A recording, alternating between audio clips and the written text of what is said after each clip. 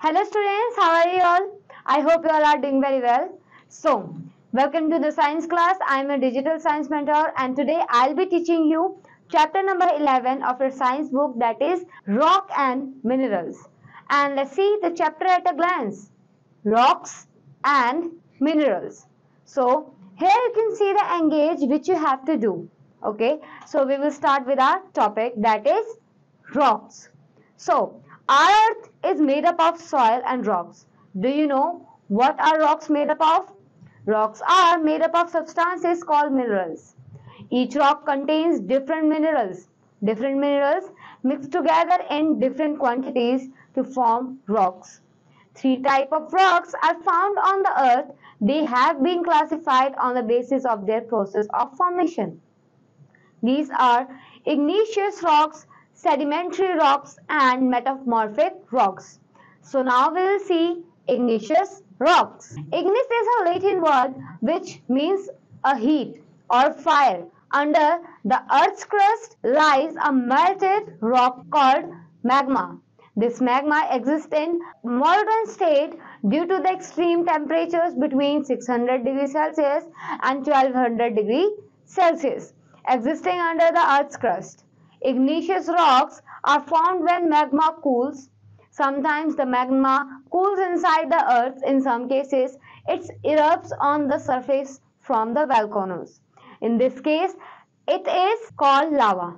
When the magma from under the earth's crust, that is lava, comes out during volcanic eruption, some of it gets spread over the earth's surface. Slowly and gradually it cools down and forms rock. Granite, obsidian, basalt and pumice are the example of igneous rocks. So, igneous rocks are of many types. Some of important types are described here. You can see that. Now, in which you can see that the column 1, which is the name of the igneous rock. Column 2, properties, and column 3 is uses. So, we will see one by one. First, that is a granite. It is a very hard. It comes in different colors like white, red, pale, green and blue. If you will talk about the use of granite, it is used in constructions such as for kitchen counters and floors. Next is obsidian. So here you can see the picture of obsidian. It is smooth and glassy, and it is used in making ornaments and jewelry. Ancient people used this stone to sharpen points and blades. So now next is basalt. If we will talk about the property of basalt, it is a dense and has fine grains. It forms a large area of seabed. Now it is used in the construction of roads and building materials. Now let's see next is pumice. It has a lot of air inside it, because of which it has pores and is light in weight. It is used in making lightweight buildings material. It is used as a foot scrub. It is used in cosmetic and cleaning industries. So now let's see the next type, that is sedimentary rocks. Sedimentary rocks derive its name from Latin words sedimentum, meaning to settle. These are formed when rocks on the mountain are broken down or cut away into smaller pieces by natural forces such as wind, water, rain and ice. These small pieces of rock such as pebbles, gravels and sand and clay tumble down the rivers and streams. These rock pieces get deposited in a new place where they settle down or sediment and begin to form flat layers. Over a long period of time, the repeated deposition of sediments causes the lower layers to press together and ultimately transform into a solid rock called sedimentary rocks. So now let's see, sedimentary rocks are of many types. Some of the important sedimentary types are described here. So first we will see the name, then properties and uses. So first is sandstone. It is a soft stone. It is formed by accumulation of sand particles that are cemented by minerals such as silica. And if we will talk about the usage of sandstone, it is used for making pavements, roofs and floors. So now next is conglomerate. It contains round pebbles, gravel and boulders that are cemented together by minerals. It can withstand weathering. It is used as decorative material for making ornaments and sometimes as construction material. So now next is shell.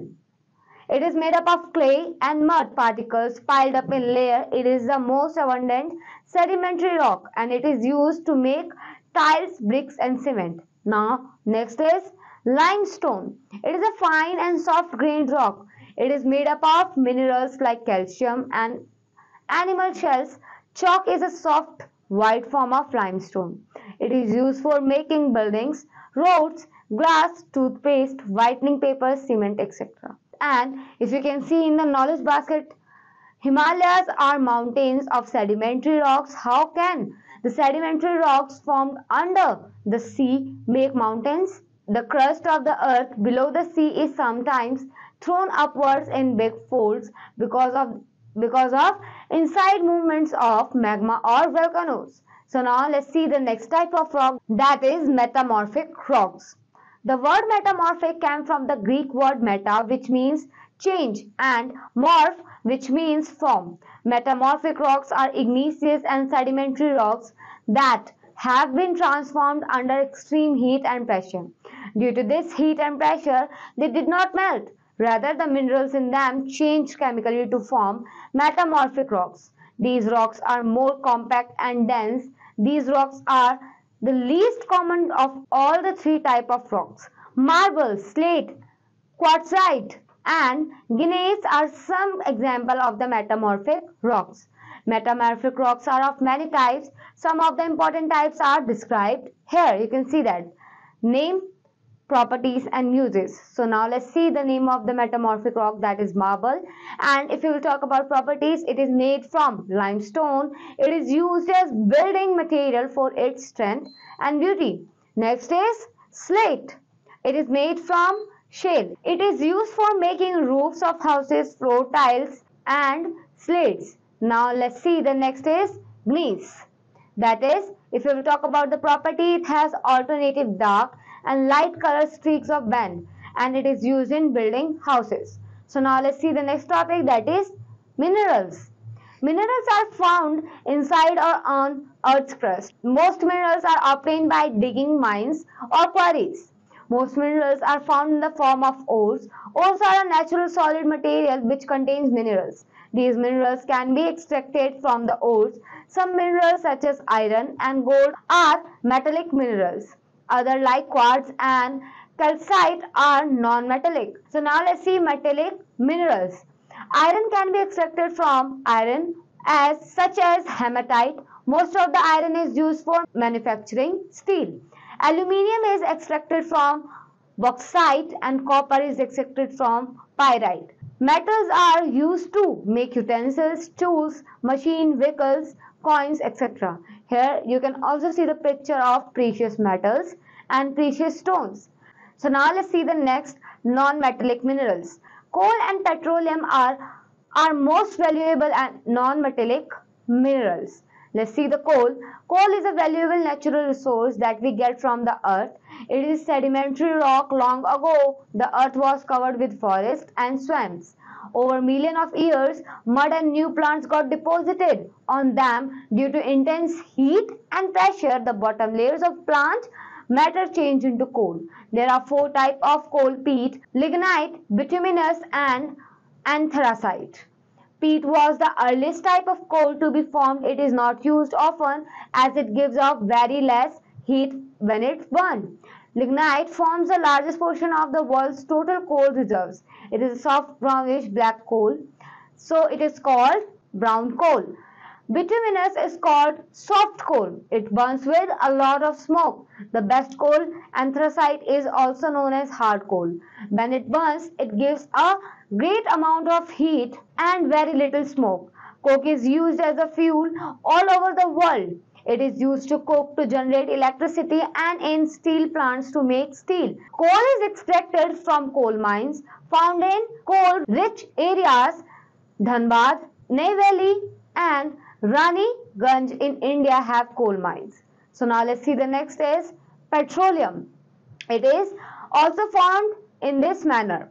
The intense heat and pressure and weight of the rocks on the pile of dead rotting plants and animals turn them into liquid oil. Fuels like petrol, diesel, kerosene, and natural gas are obtained from petroleum. These fuels are used on a large scale for cooking and also to run vehicles and machines. And a variety of plastics also made from petroleum. Here you can see the picture in which you can see the formation of petroleum. The first is sea plants and animals died and were buried in ocean floor. Over time, they were covered by layer of silt and sand. Then over millions of years, the remains were buried deeper and deeper. Then the enormous pressure and the heat turned them into soil and gas. So the deposits of mineral ore and petroleum under the earth's crust are limited in quantity. Once they get exhausted, they will not be replenished, even in thousands of years, as it takes millions of years for these natural resources to be formed. Thus, they should be used wisely. And you can see in the knowledge basket, petroleum is very useful in our daily life. That is why it is also known as black gold. So, now let's see the tech talk. Sandvik DSU-12IE is a highly automated and productive battery-powered bolter for underground mining operation and civil construction tunneling.